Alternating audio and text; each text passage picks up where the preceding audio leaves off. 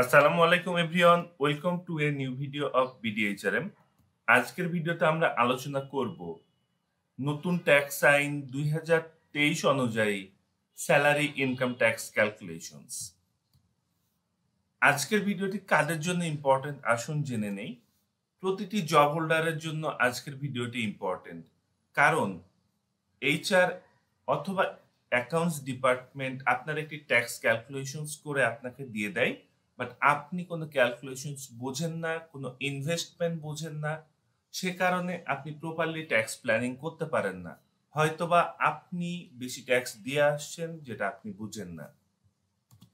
দেন প্রতিটি এইচআর প্রফেশনালের জন্য আজকের ভিডিওটি ইম্পর্টেন্ট, বিকজ আজকের ভিডিওতে আপনারা শিখবেন কিভাবে নতুন ট্যাক্স আইন অনুযায়ী আপনি ইনকাম ট্যাক্স ক্যালকুলেশনস করবেন এবং এমপ্লয়িকে এক্সপ্লেইন করবেন। প্রতিটি অ্যাকাউন্টস ফিনান্স প্রফেশনালের জন্য ডেফিনেটলি আজকের ভিডিওটি ইম্পর্টেন্ট। আপনি যদি বিডিএইচআরএম কে সাবস্ক্রাইব করে না থাকেন তাহলে এখনই সাবস্ক্রাইব করে বেল বাটনে ক্লিক করে রাখুন, যাতে ক্যারিয়ার এবং স্কিল ডেভেলপমেন্ট রিলেটেড ভিডিওগুলো আপনি নিয়মিত পেয়ে যান। আজকের ভিডিওতে আমাদেরকে টেকনিক্যাল সাপোর্ট দিচ্ছে online HR solution. Online HR solution থেকে আপনারা যে কোনো ধরনের human resource management related solution virtually পেয়ে যাবেন। চলুন মূল ভিডিওতে যাই। আসুন আমরা দেখে নেই জব থেকে আমরা কি ভাবে আর্ন করে থাকি। প্রথমেই বলবো, আমরা জব থেকে মান্থলি বেসিস একটা স্যালারি পেয়ে থাকি। এই স্যালারির ভেতর আপনার বেসিক স্যালারি থাকে, হাউস রেন্ট থাকে, দেন আপনার মেডিকেল থাকে, কনভেন্স থাকে, আরো অনেক ধরনের কম্পোনেন্ট থাকতে পারে। দেন আমরা বছরে 2 বা 3টা ফেস্টিভ্যাল বোনাস পেয়ে থাকি। দেন আমরা ওভারটাইম পেয়ে থাকি, ইনসেন্টিভস পেয়ে থাকি, এমনকি ইয়ারলি পারফরমেন্স বোনাস বা অন্য যে কোনো ধরনের বোনাসও আমরা পেয়ে থাকি। এভাবে আপনি জব থেকে যে আর্নিংস গুলো করেন, ইনকাম ট্যাক্স ক্যালকুলেশন করার জন্য আপনাকে একটি ইয়ারলি টোটাল ইনকাম বের করতে হবে। এর ভেতরে আপনার ইনকামের সবগুলো কম্পোনেন্ট থাকবে। দেন আপনাকে ট্যাক্সেবল ইনকাম ক্যালকুলেট করতে হবে। ট্যাক্সেবল ইনকাম ক্যালকুলেট করার জন্য প্রথমেই আপনাকে টোটাল ইয়ারলি ইনকামের 1/3 পোর্শন বের করতে হবে। অর্থাৎ আপনি যে ইয়ারলি টোটাল ইনকাম করেছেন সেটিকে 3 দিয়ে ভাগ করে আপনার ট্যাক্স ফ্রি ইনকাম বের করতে হবে। মনে রাখবেন, আপনার ট্যাক্স ফ্রি ইনকাম নতুন ট্যাক্স অনুযায়ী সর্বোচ্চ 4,50,000 টাকা হবে। অর্থাৎ আপনার টোটাল ইনকামের 1/3 পোর্শন যদি 5 লক্ষ টাকা হয়ে থাকে, তাহলে আপনি ম্যাক্সিমাম ট্যাক্স ফ্রি ইনকাম পাবেন 4,50,000। এরপর আপনাকে ট্যাক্সেবল ইনকাম বের করতে হবে। ট্যাক্সেবল ইনকাম বের করার জন্য আপনাকে টোটাল ইয়ারলি ইনকাম থেকে ট্যাক্স ফ্রি ইনকামটিকে বাদ দিতে হবে, তাহলেই আপনি ট্যাক্সেবল ইনকাম পেয়ে যাবেন। আপনি কিভাবে ট্যাক্সেবল ইনকাম এবং ইনকাম ট্যাক্স বের করবেন সেটি বোঝার জন্য আমরা এক্সেলে একটি স্যালারি কম্পোনেন্ট নিয়েছি। এখানে বেসিক স্যালারি আছে, হাউস রেন্ট আছে, মেডিকেল আছে, ট্রান্সপোর্ট আছে, কনভেন্স আছে এবং সবার শেষে একটি টোটাল স্যালারি আছে। আমরা ট্যাক্সেবল ইনকাম বের করব। ট্যাক্সেবল ইনকাম বের করার জন্য আগে বেসিক, হাউস রেন্ট, মেডিকেলের একটা জটিল ক্যালকুলেশন ছিল। এখন নতুন ট্যাক্স আইন অনুযায়ী এই জটিল ক্যালকুলেশন আর নেই। টোটাল আপনি ইয়ারলি কত আর্নিং করছেন সেটি দেখা হয়। আপনার টোটাল ইয়ারলি ইনকাম বের করার জন্য আপনি আপনার মান্থলি টোটাল স্যালারিকে 12 দিয়ে গুণ করতে পারেন যদি আপনি জুলাই মাস থেকে নেক্সট বছরের জুন পর্যন্ত কোনো কোম্পানিতে সার্ভিস করেন। দেন এখানে আপনি 12 দিয়ে যদি গুণ করেন, এই 12 ইন্টু আপনার মান্থলি স্যালারি, দেন আপনি একটি ইয়ারলি টোটাল ইনকাম পেয়ে গেলেন। ধরে নিচ্ছি আপনি সেই পার্টিকুলার বছরে অর্থাৎ জুলাই থেকে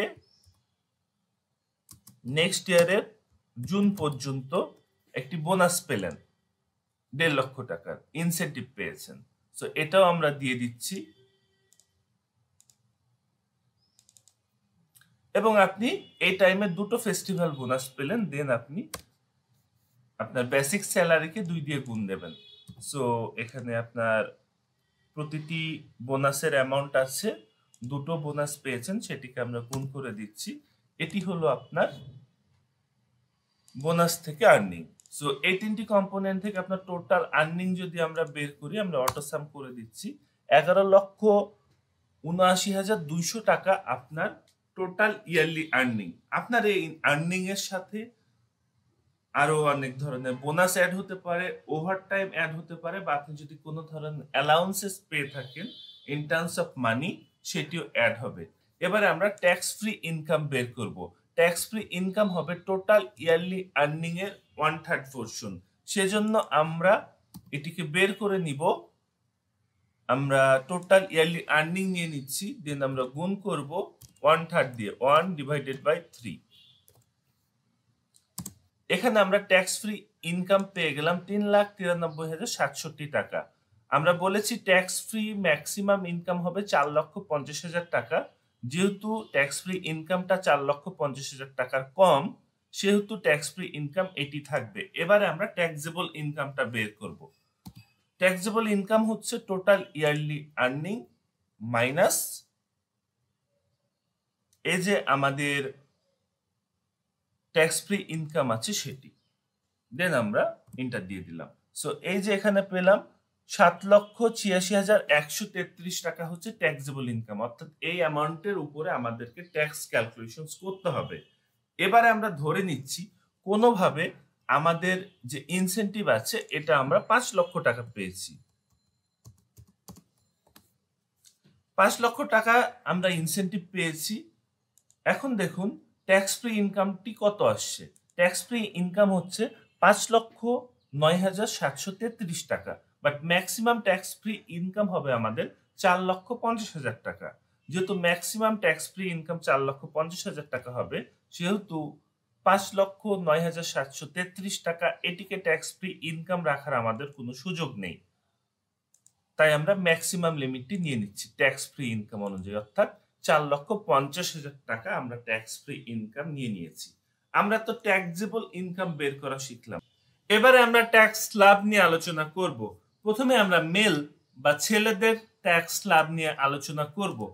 ছেলেদের প্রথম 3,50,000 টাকা করযোগ্য আয়ের উপরে কোনো কর বা ট্যাক্স দিতে হবে না, অর্থাৎ এই অংশটুকু ট্যাক্স ফ্রি। নেক্সট 1 লক্ষ টাকার উপরে 5% হারে ট্যাক্স দিতে হবে।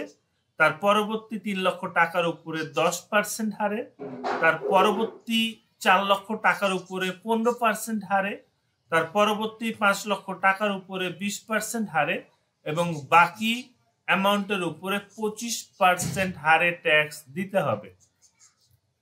মেয়েদের অথবা যাদের বয়স 65 বছরের বেশি, ছেলেও হতে পারে, ফার্স্ট স্ল্যাব হচ্ছে 4 লক্ষ টাকা, অর্থাৎ প্রথম 4 লক্ষ টাকার উপরে কোনো ট্যাক্স দিতে হবে না।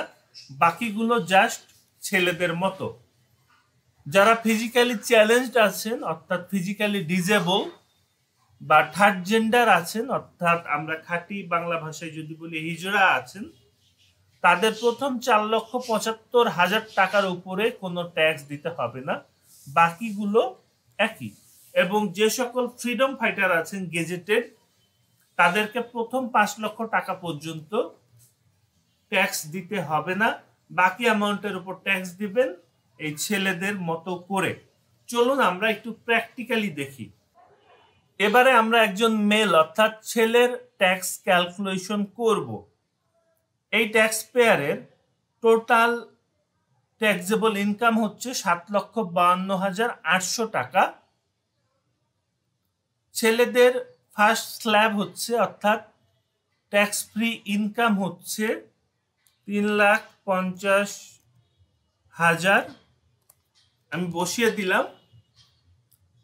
এই 7,52,000 টাকা এটা হচ্ছে ট্যাক্সেবল ইনকাম, এটা আমরা এখানে নিয়ে নিয়েছি। এর উপরে উনি ট্যাক্স দেবেন। তো এই 7,52,000 টাকার ভেতরে প্রথম 3,50,000 টাকার কোনো ট্যাক্স দিতে হবে না, অর্থাৎ 3,50,000 টাকার উনি 0% হারে ট্যাক্স দেবেন। আমরা এইটা ইন্টু এই 0% করে এন্টার দিয়ে দিচ্ছি। এখানে কোনো ট্যাক্স দিলেন না উনি। সো আমরা বের করে নিচ্ছি 7,52,000 টাকার উপরে ওনার ট্যাক্স ক্যালকুলেট করতে হবে মাইনাস প্রথম 3,50,000 টাকা আমরা কি করেছি ট্যাক্স ফ্রি। সো এটুকুকে আমরা বাদ দিয়ে দিচ্ছি। সো এরপর থাকছে 4,02,800 টাকা, এর উপরে উনি ট্যাক্স দেবেন। সো আমরা কি শিখেছিলাম, এই অ্যামাউন্টের পর পরবর্তী 1,00,000 টাকার উপরে উনি 5% হারে ট্যাক্স দেবেন। তো চলুন আমরা ক্যালকুলেট করে নিই। সমান এটা 1,00,000 ইন্টু এই যে 5%, আমরা ইন্টার দিয়ে দিলাম। উনি 5,000 টাকা এই 1,00,000 টাকার উপরে ট্যাক্স দিলেন। এরপর এই যে অ্যামাউন্ট ছিল 4,02,800 টাকা, এর থেকে উনি 1,00,000 টাকার ট্যাক্স দিয়ে দিয়েছেন। তো এই অ্যামাউন্টটা আমরা বাদ দিয়ে দিচ্ছি। এরপর থাকছে 3,02,800 টাকা। এই অ্যামাউন্টটিও 3,00,000 টাকার চাইতে বড়। যেহেতু 3,00,000 টাকার চাইতে বড়, সেহেতু উনি কি করবেন, 3,00,000 টাকার উপরে ট্যাক্স দিবেন 10% হারে ইন্টু এই 10%, আমরা ইন্টার দিয়ে দিচ্ছি। অর্থাৎ উনি এই অ্যামাউন্ট থেকে 30,000 টাকা ট্যাক্স দিলেন। সো আমরা দেখি এই অ্যামাউন্ট থেকে আমরা 3,00,000 টাকা ট্যাক্স দিয়ে দিয়েছি, আমরা 3,00,000 মাইনাস করে দিচ্ছি, আমরা ইন্টার দিয়ে দিচ্ছি। কত থাকলো, 2,800 টাকা। এই 2,800 টাকাটা কি 4,00,000 চাইতে ছোট। যেহেতু 2,800 4,00,000 চাইতে ছোট, সেহেতু উনি 2,800 টাকার উপর ট্যাক্স দেবেন কত পার্সেন্ট হারে, এই 15% হারে। আমরা ইন্টার দিয়ে দিচ্ছি। সাম করি,